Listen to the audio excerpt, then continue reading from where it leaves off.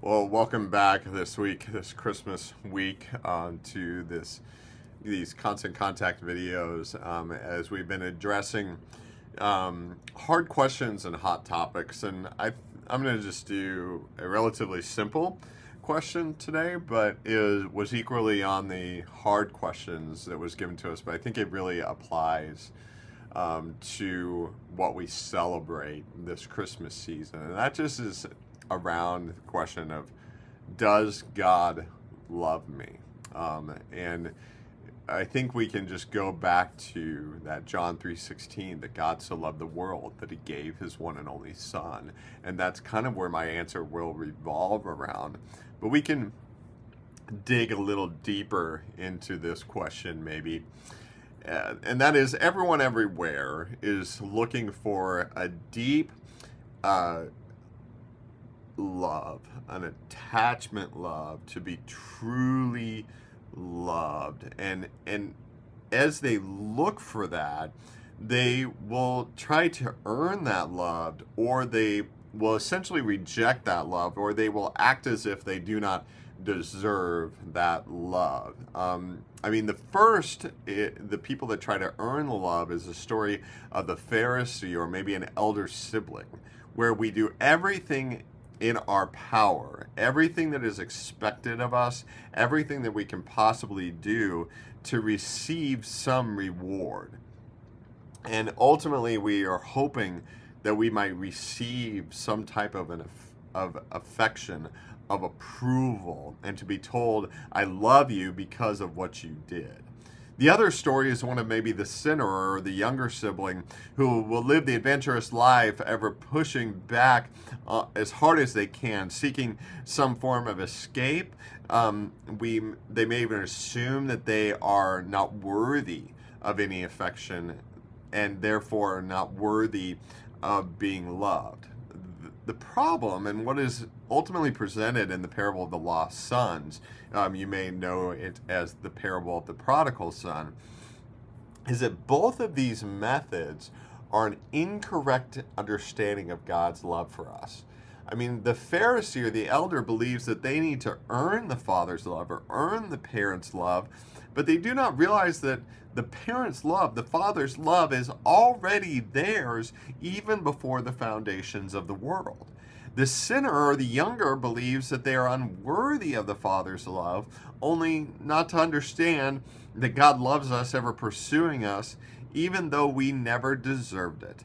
And so despite the things that we either do, or those things that we do not do, or even those things that we shouldn't be doing, even though they are shameful and unworthy, we are still accepted because of God's grace, mercy, and love.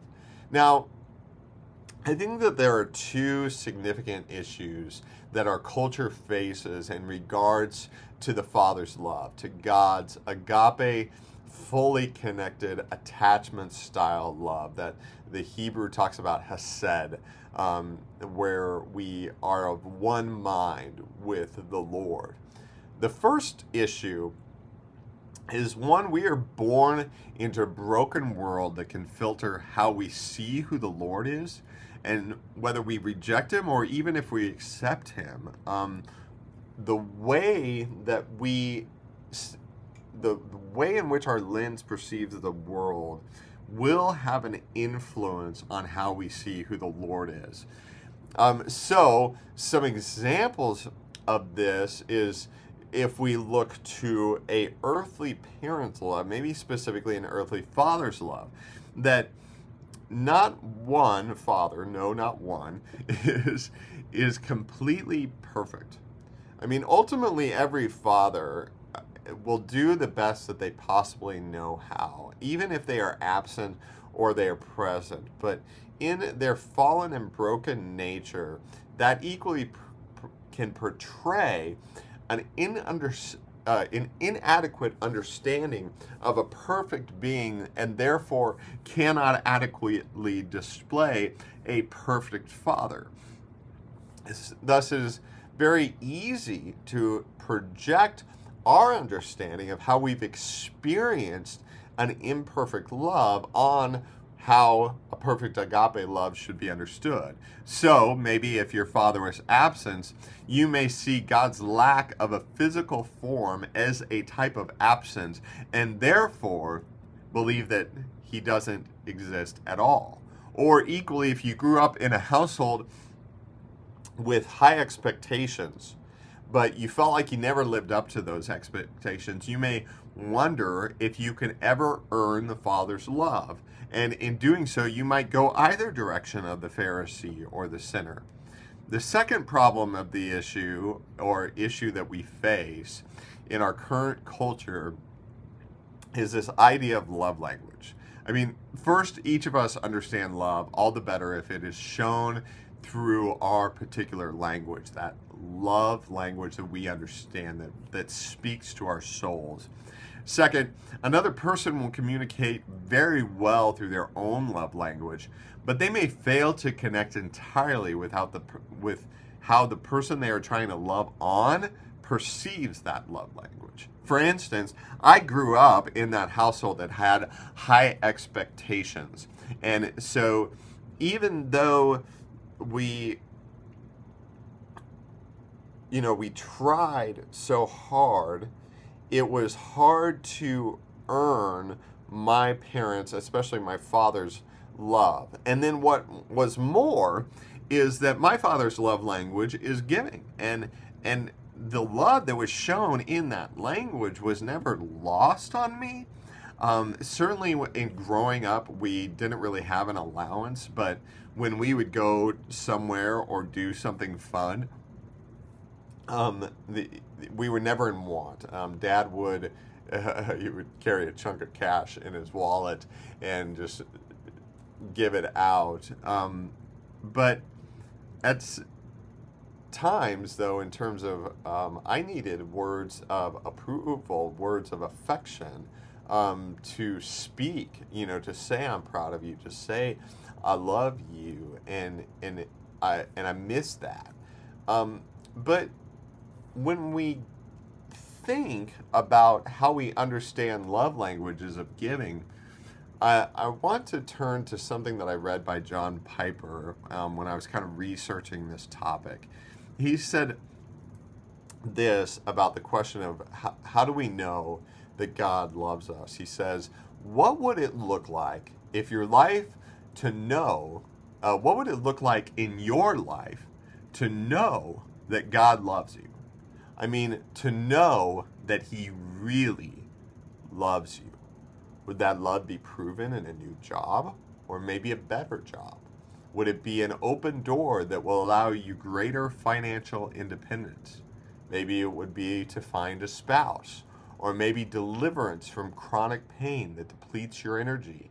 Or maybe it would look like being delivered from the consuming demands of a special needs child. What would prove God's love to you?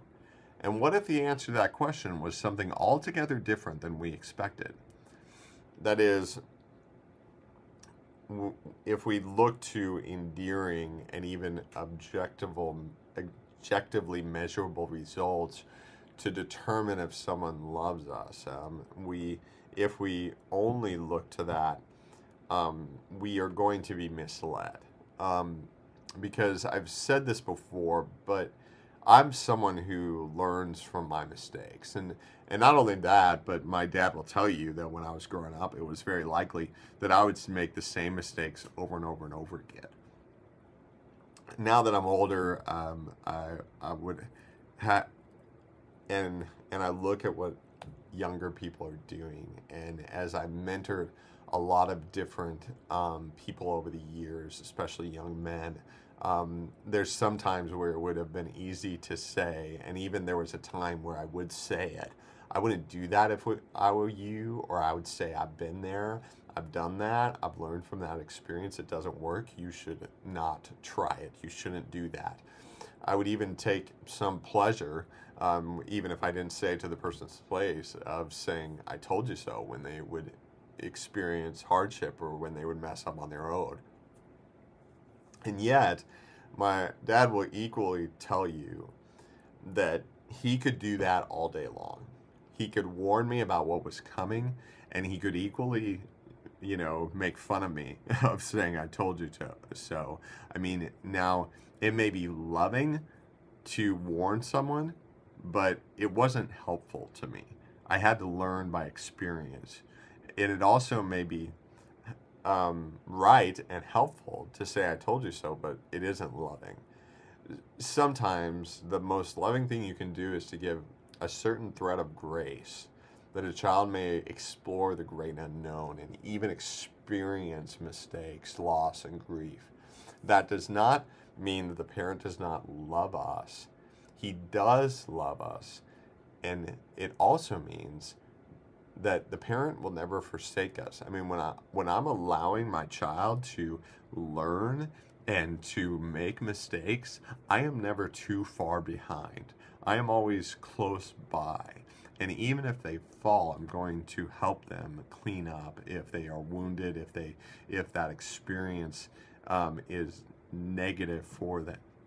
Now, the message of Advent and going into this week of Christmas is to say that the world walking in darkness has seen a great light, which leads us to that verse of God so loved the world that he sent his one and only Son, who, and this is, a theological implication of who would die on our behalf, and those who believe would be saved through Christ. Now, we can glean two things. One, God can use difficult circumstances, even death itself, like he did for Lazarus, to show us that he still in fact loves us. And again, like Lazarus, he would bring him back from death itself. Second, if we are looking something to measure in regards to does God love us, how can we know that God loves us? We can see the answer in God's one and only Son, Jesus. And God did not spare his own Son, but gave his Son up to die so that those who believe in him would have life and that they would endure God's right justice for our sin, for our continual mistakes. Now, we could take a whole tangent in talking about God's love and justice, both of which are eternally part of his character. I think a lot of Christian theology and Christian history has been influenced by God's love or God's justice, but there are times in history where they are influenced to the nth degree, to a high degree, that then takes a pendulum and takes it way out of rhythm. But we have to live in a place where God is both loving and just. That is, a loving parent ought to be just. And a just parent then is far more loving. Yet, if God is both just and loving, which he most surely is, then everything he does is because he ultimately cares and loves his children. That means that discipline can be done out of love, or to even allow someone to fail is done out of love for ultimately their greater purposes. This is where God can make good of the previous question that we addressed of this notion of does God allow suffering? To say that sin, suffering, and even misery can be used to lead us to the Lord's kindness and love. Thus, we can see suffering from a little bit different light. Just because we're going through difficult circumstances, we might say, well, does God really love us? And we wonder where God is in all of that. Is God present in all of that? The reality is sometimes, this isn't true all the times, but if you think about the human body and you think about the doctor, tapping your knee and testing your reflexes, or maybe if you were to hit your elbow really hard and hit your funny bone and you feel that, tingling going up your arm, that is a good thing. It is necessary that our bodies are able to react to those negative things, that our body would know to adjust and to change course. And so when we face hardship, a lot of times I think we need to shift our perspective to say, is there something here that is actually drawing me to God's kindness? Or is there something that I'm experiencing that is calling me to rest even more in the gospel, that and to have this understanding that when I am weak, he is strong, or when I am insufficient, the Lord is completely sufficient? How am I being called to even walk through difficult circumstances, but then to experience God's love and just character all at the same time, and then to know that even if we never get on the other side of these difficult circumstances, that God has ultimately delivered us from death itself through his Son, Jesus Christ. And so I think that whatever we face in this world, it can create a natural reaction, ever wondering if there isn't something more to this life, and ultimately, if we are willing to allow the Spirit to lead, we would be led to know God's love even in those places where we might wonder if God loves us. As I'm sitting here, I'm reminded of a David Crowder song of saying, yes, he loves us. God truly loves us. We can know without a shadow of a doubt, based off of all of Scripture, based off of our interactions, if we truly know who the Lord is, but also, and most of all, we can know that through his Son, that we will come to worship as a baby boy this Christmas. As we go into this last week of Advent, I'd love to invite you to join us on Christmas Eve at 4 p.m., our Christmas worship service. That's the only service we're going to have for Christmas. We will not be meeting on Christmas morning. And our hope is that we are able to engage the community well. But I want to remind you that as I do this devotion, and then later this week on Christmas morning, we're going to release another video devotion, I want you to think about how worship is looking in your own household. Certainly we will come to open presents, and it would be very easy to celebrate a commercial-based holiday. But I hope that what we've done here, we've been celebrating Christmas a lot already with the evening in December and with the Christmas pageant, the children's pageant, and now again this weekend we'll be getting together for our Christmas worship on Christmas Eve at 4 p.m. But as we move to Christmas morning, I wonder if there isn't a time to rest, a time to reflect on just how amazing it is that God would become human. I pray that you're able to do that this season. I love you guys. I'll just say Merry Christmas a little bit early, and we'll keep coming out with videos, but if I don't see you, Happy New Year. God bless.